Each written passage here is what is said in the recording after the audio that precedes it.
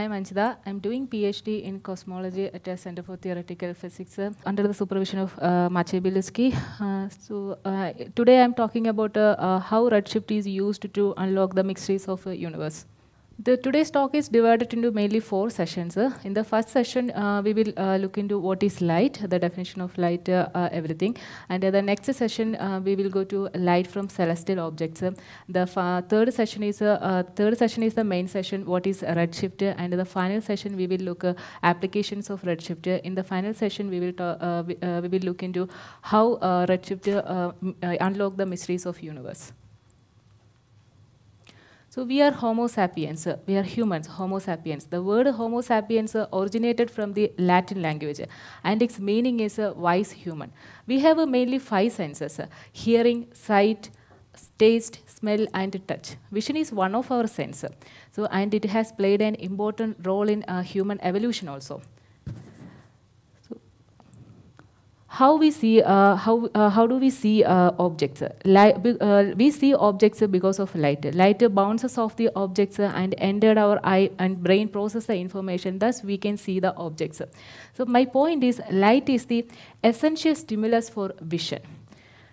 And you can see in this example image, the human eye perceives the reflected light from this plant. Then brain, after entering human eye, then brain process the information. Thus, we can see this plant. So, light is very important for human lives also. Also, light is very important in astronomy because majority of observations in astronomy are made through light signals. We capture the light from celestial objects and study our universe. The next question is, what is light? In some cultures, light is considered as a symbol of life, justice, and wisdom. Ancient Greeks believed light is some kind of a substance that came out from ice. But in physics, we have theories to understand nature of light, including Newton's corpuscular theory, Huygens wave theory, Maxwell's electromagnetic theory, and a quantum theory of light. We are not going into deep all these theories, but we are focusing on Maxwell's electromagnetic theory. During 1860s, James Clerk Maxwell, a Scottish physicist, he described light as an electromagnetic wave. That was the unification in physics because until that time, electricity and magnetism are considered as a different field. But James Clerk Maxwell, he said electricity and magnetism are not the separate field. He unified electricity and magnetism through his famous equations in physics, Maxwell's equations. So he described also light is an electromagnetic wave because electric and magnetic field are coupled together and traveling as a wave at the speed of light. So light travels 300,000 kilometers in 1 second. So now we know what is light. Light is an electromagnetic wave. We are considering this definition of light in this talk. These are the 2 important concepts related to a wave, frequency and wavelength of a wave. Light is a wave, electromagnetic wave, because electric and magnetic field are coupled together traveling as a wave. So light is also has a frequency and a wavelength. You can see, consider this wave. The highest point of a wave is called a crest. The lowest part of wave is called a trough. The distance between two adjacent crust is called a wavelength. Is also equal to the distance between 2 adjacent trough. So the wavelength is the distance between 2 adjacent crust. You can compare these 2 waves. This wavelength is higher in the second wave compared to the first wave. So we can say the first wave has a short wavelength compared to the second wave. So the next concept is the frequency. So if you consider a point here, then this wave is allowed to pass through this point. Then we are counting the number of crests passing in 1 second. If through this point, if 5 crests passing through this point, then we can say the frequency of wave is 5. If it is a 10 raised to 10 crest will pass through this point, then we can say the frequency of this light wave is 10 raised to 10. This is the concept of wavelength and frequency, and this is very important to understand what is redshift. So keep in mind that frequency and wavelength. So we tell different frequencies produce different kinds of light. Light is electromagnetic radiation. So different frequencies produce different electromagnetic radiation. All these different electromagnetic radiation are represented in one frame. This representation is called the electromagnetic spectrum. All these different electromagnetic radiations are very useful in daily lives. You can see. This is the visible part because this is the only electromagnetic radiation we can see by our naked eye. These are the visible light we can see the visible part only. Then infrared radiation, this kind of remote sensors and remote controls produce infrared region. And microwaves we used in microwave oven, and radio waves we used in radio stations. And ultraviolet radiations we used in UV lamps, and X-rays we used in hospitals. Gamma rays we can sense gamma rays more in, near to nuclear plants. My point is very simple, because all these electromagnetic radiations it's very useful in our daily lives. All these electromagnetic radiations travel at the speed same, that's the speed of light. This is a 300,000 kilometers in 1 second. So this is the first session, because in the first session we understand what is light. Light is an electromagnetic wave, and it has a frequency and a wavelength. The different frequencies produce a different electromagnetic radiations. This is the first session. And the second session we are going to look into the light in our universe. So we have our Earth, our planet. Then this Earth and other 7 planets revolving around the Sun. This is our star system.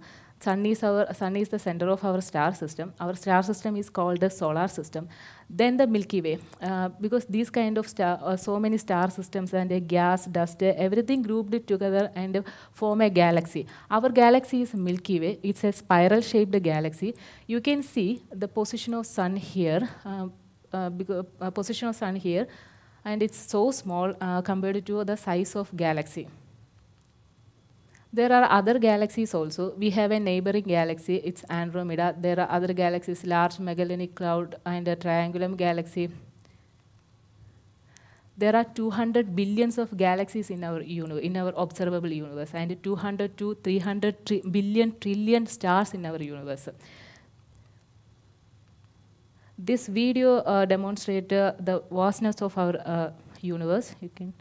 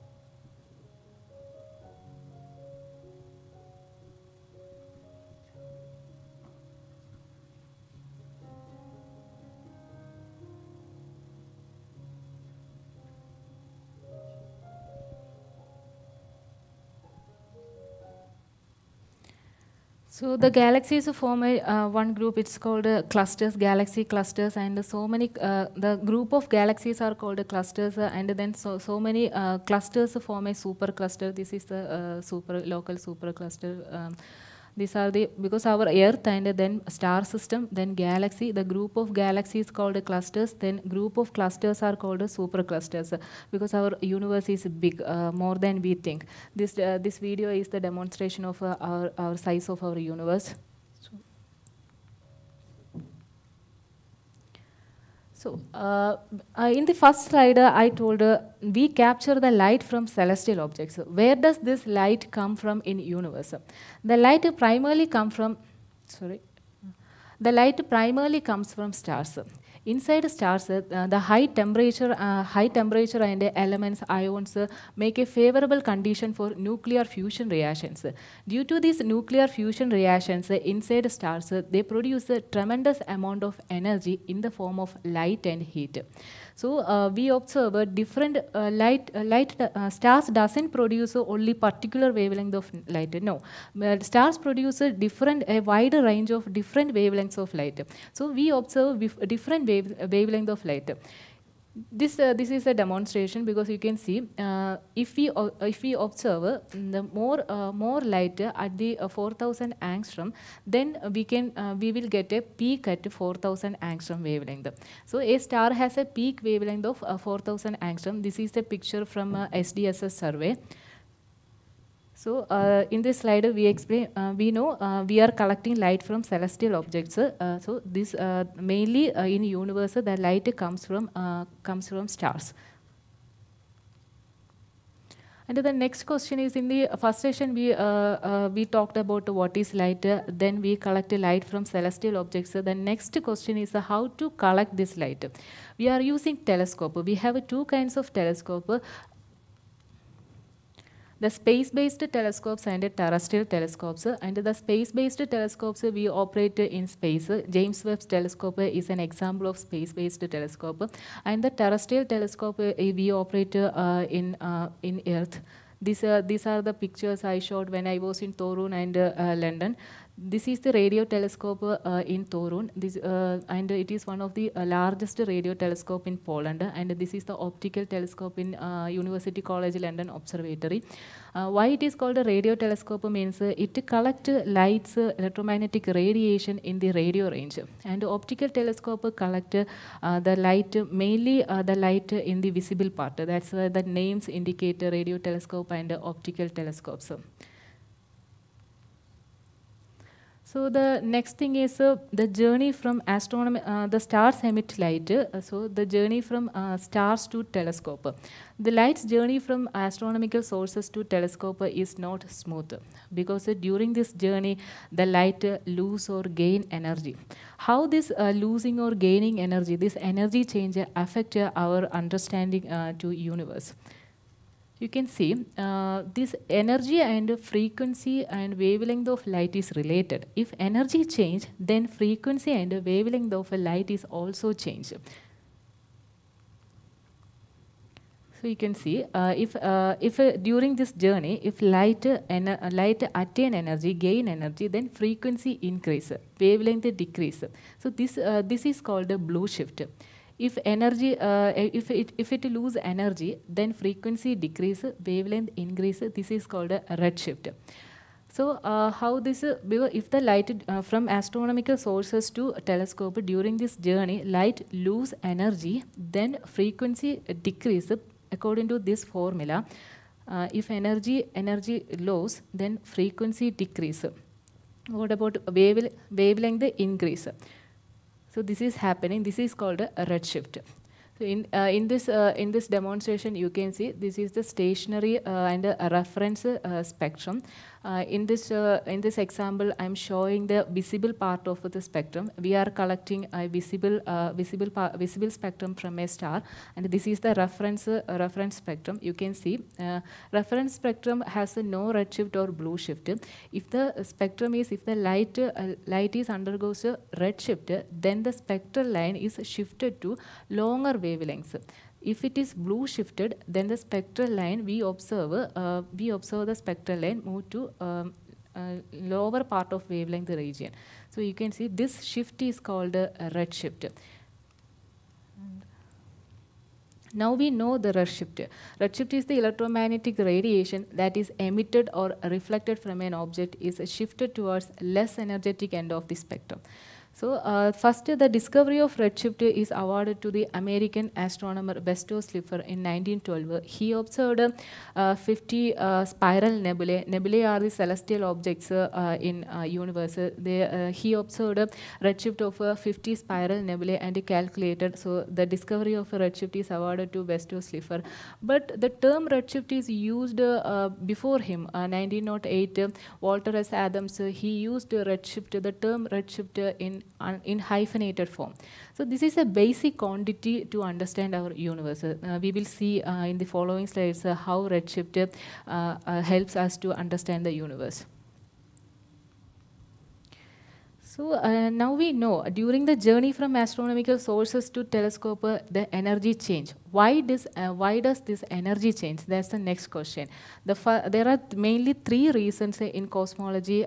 We are saying the first reason is the gravity.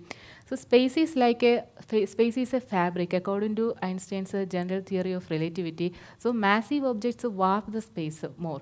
So if this warping is called a gravitational potential. If the light coming from here and enters this gravitational potential well, to come out from this gravitational potential well, it has to do work. This work done lose energy, and the energy change, the losing energy lead to a redshift. This redshift is called a gravitational redshift. The next reason is the relative motion effects. Before this relative motion effects, to understand relative motion effects and redshift, we know the classic example of Doppler effect. Doppler effect, when you stand in a bus station, if the ambulance came, then if the ambulance approach the frequency, more number of waves will come to our ears, and the pitch of the sound is greater. If it is going away from us, then the frequency decreases. This is also happening if there are 2 points. If there are 2 points and due to their inner velocities in celestial objects, they are moving away from us. Then if we are observing from here and light coming from here, and if they are receding from us, then the number of waves coming here and detected will be less than it is stationary. This is called this velocity they are having called peculiar velocities. This causes the frequency shift, frequency decrease, and this is another reason for a redshift. But the main reason is the cosmological expansion. This is well explained by Mache in cosmological expansion, because due to cosmology, our universe is not static, it is expanding, and due to this expansion, the 2 points in our universe, in the distance between 2 points in our universe increasing with the time. This is well explained in Mache's slide, I think so. And so due to this receding motion, the same thing happened here also. The number of if we dictate here, and the astronomical source emit light from here, so the if it is receding, the number of crust arriving in 1 second is less. That's a frequency. Then what is the number of crust arriving per unit time is the frequency. If it is less than in the stationary state, so if it is receding from each other, then the number of crust arriving in this point is less. So the frequency decrease. This is called a cosmological redshift. Frequency decrease is called a cosmological redshift. So now we know what is light. Light is an electromagnetic wave, and in the universe, primarily light come from stars, and we use telescopes to collect this light. During this journey from astronomical sources to telescope, redshift happened. So the next question is how to measure this redshift. We can measure this redshift in the similar way I told. We collect the spectrum from the stars and find the shift in spectral lengths. That's the traditional way to measure the redshift.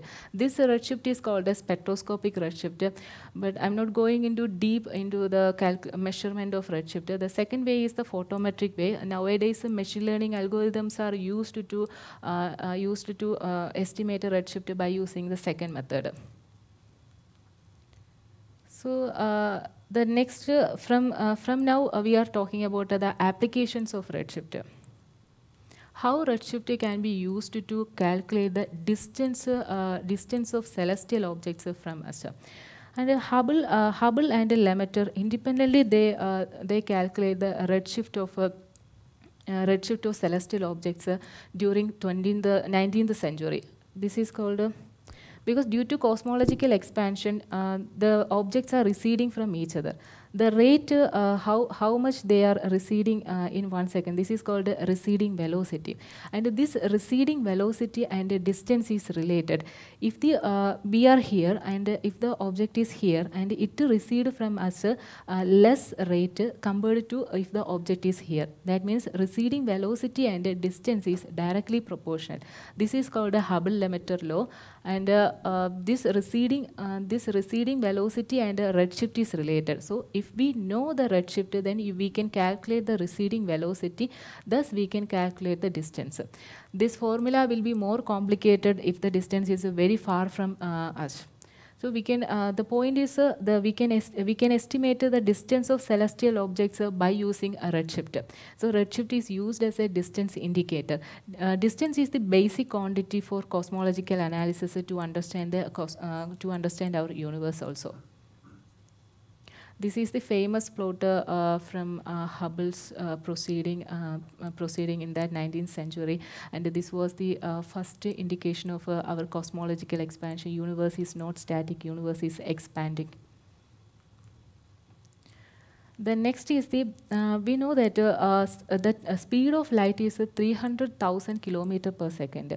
Even from sun to reach the sunlight takes 8 minutes to reach us.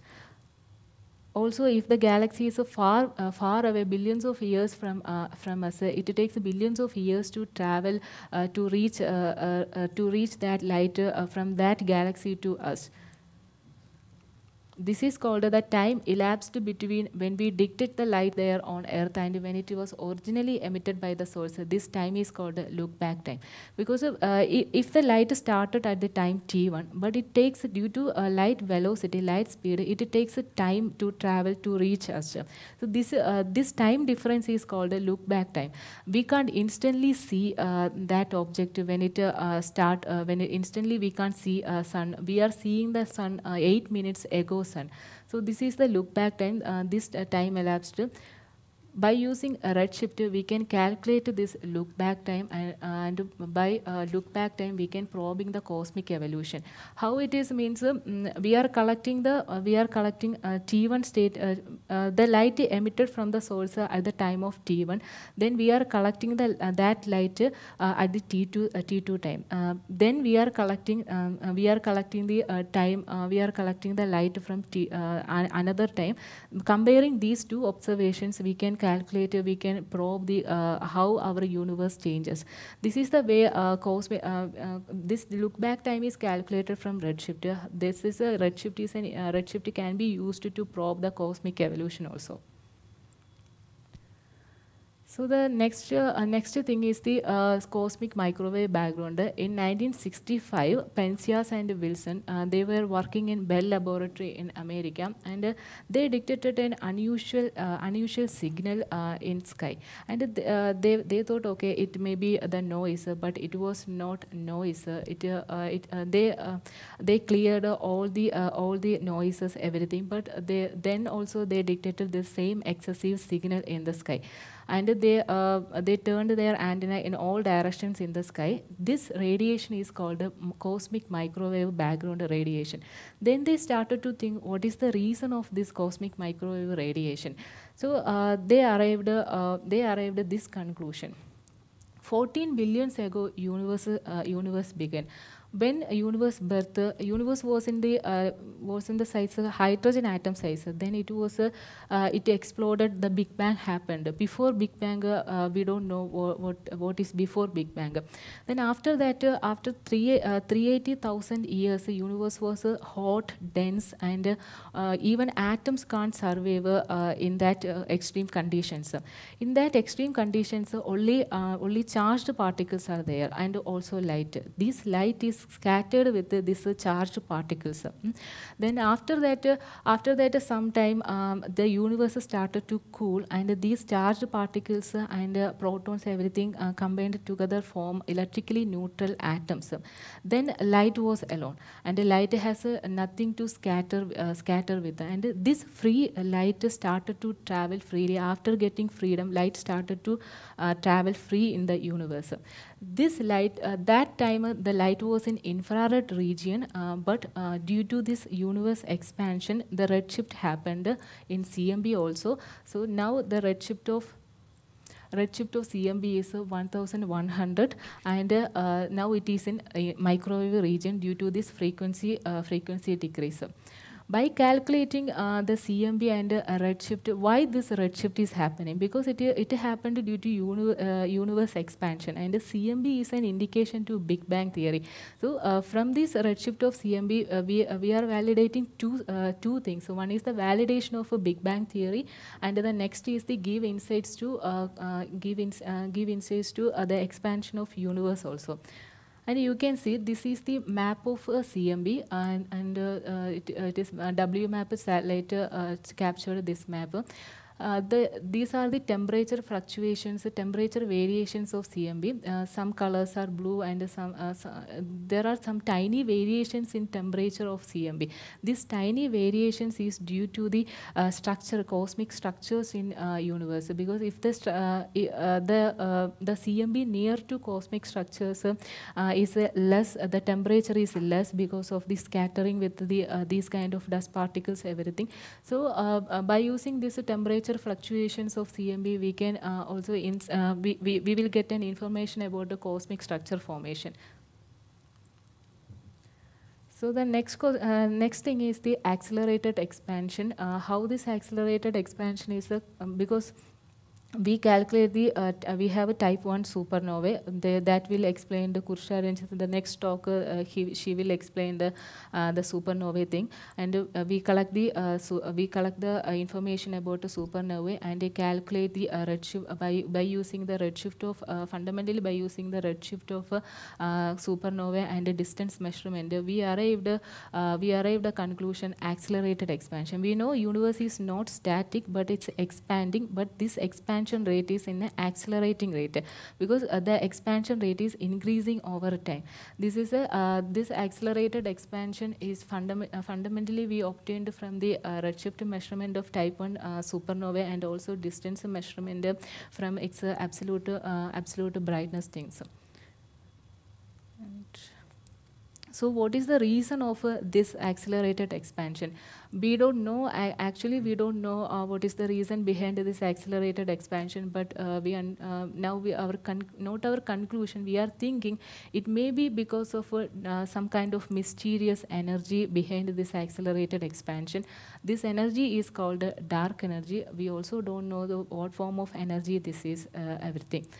So these are the things in this talk. We first see what is light. Light is an electromagnetic wave. Then next is the light primarily comes in our universe from stars, and during this journey from stars to our telescope, it lose energy, and this light is redshifted.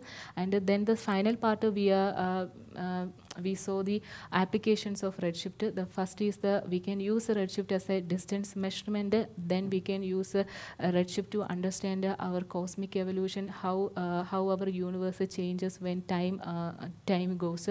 Then next is the accelerated expansion and the CMB cosmic microwave background. These are the applications of redshift. And also we saw how to measure. There are two ways to measure redshift. One is the spectroscopic way, the other one is the photometric way. So these are the idea of this talk. This is a short talk, and so these are the takeaways. So thank you. That's